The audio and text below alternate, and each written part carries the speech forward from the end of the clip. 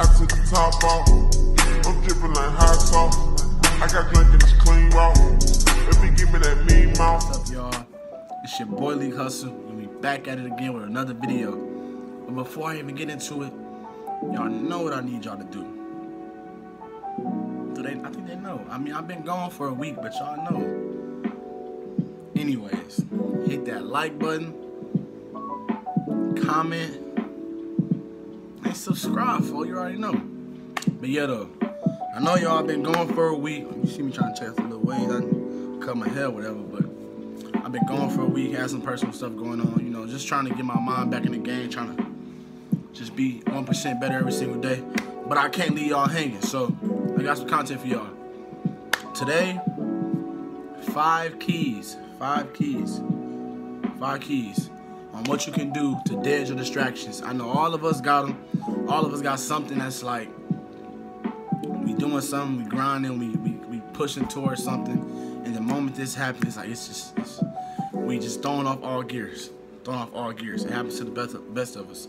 It happens to me often, and that's really why I've been gone for the time that I've been gone, because I was distracted by the things that was going on in my head and just fell off for a little minute. But I'm back now, and I'm better.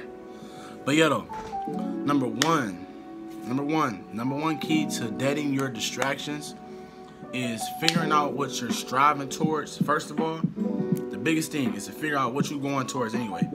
Because if you don't really know what you're chasing, hell, anything is a distraction when you don't know what you're chasing.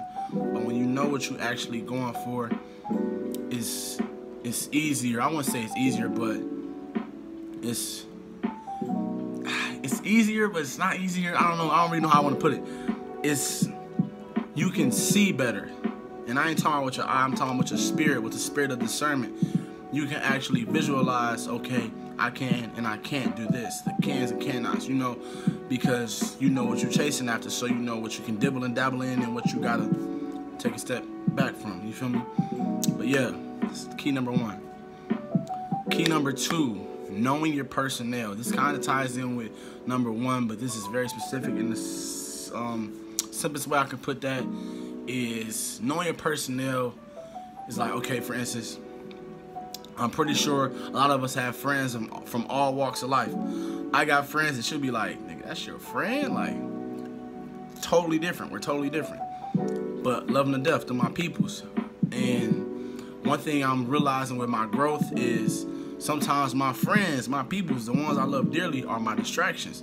And I'm not saying that they're harming me and they're not good for me, but what I'm on in my route that I'm going, my destination, not saying they're going down, but they're just not going the way I'm going at that moment. And that's totally fine. That's totally fine. You pray for them, you love on them, but at the same time, sometimes you gotta love them from a distance. So know your personnel, know which friends like you can and cannot hang out with that'll pull you away from what you focused on. And it's unintentionally. I got a lot of friends that I kick it with, and they'll unintentionally distract me, and they'll pull me from my goals. It's like, nah. I gotta go back to the crib. I gotta go back in the gym. I gotta go figure something out. I gotta go grind. I gotta go do something productive for myself. Nothing towards them, but that's just me. So yeah, knowing your personnel. Number 3, turning negatives into positives.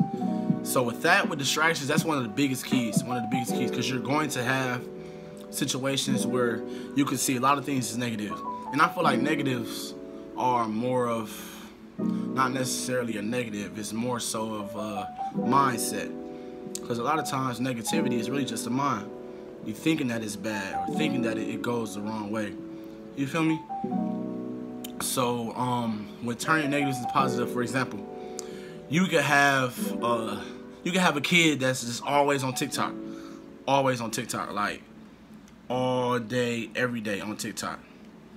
But you got a clothing brand, so you tell them, instead of like making it a negative and saying, man, they always on TikTok, I can never get them off of the phone, go do something productive.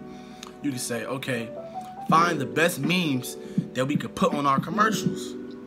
So it's like, I mean, and that's a small little example. That's not really pinpointing, but that's just like to get you into the mind frame of, okay, it's only negative if you allow it to be.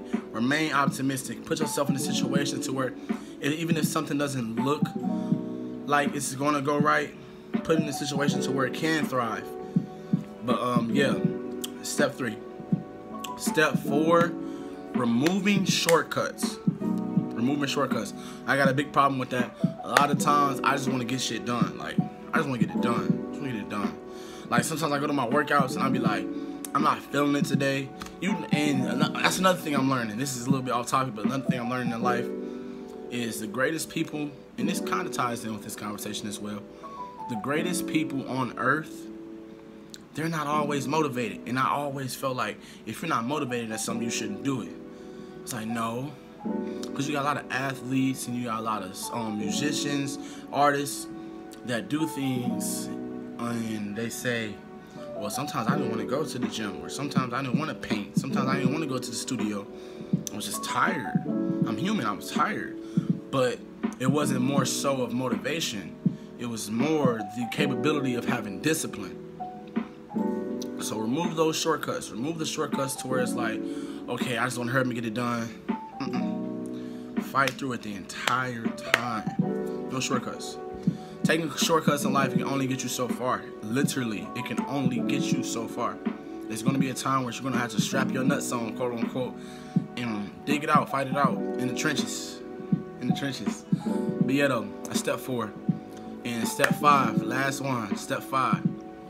Repetition. Repetition. No matter what I tell you, I can sit up and talk till my face is blue.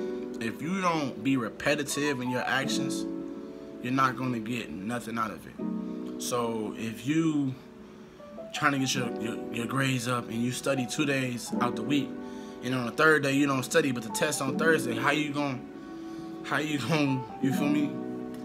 How you gonna do something? Because at the end of the day, you gotta be repetitive in what you're doing if you're gonna actually see a difference. Just like working out. If you're going to the gym, hitting the weights, you go for like 2 weeks strong. Like, okay. 3rd week, you don't go the whole week. It's like, dang, like you done lost so much of progress due to the fact that you didn't continue to repeat what you're doing. People wake up and like, dang, Steph Curry the best shooter ever. Repetition. No one wakes up and becomes the greatest at anything. Maya Angelou isn't Maya Angelou. Denzel Washington isn't Denzel Washington. No one is any. Barack Obama isn't Barack Obama if he doesn't practice those speeches over. If he doesn't become more eloquent and he doesn't perfect his craft, he doesn't get to where he is now. So yeah, repetition.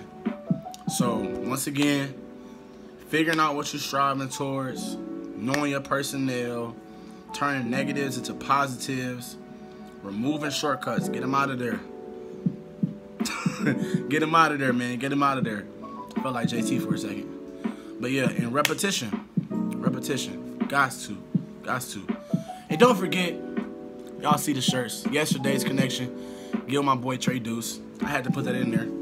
You already know I did. But yeah, though, that's it for tonight, guys.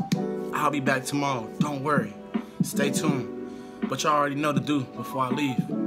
Like, comment, and subscribe, folks. You already know. Peace.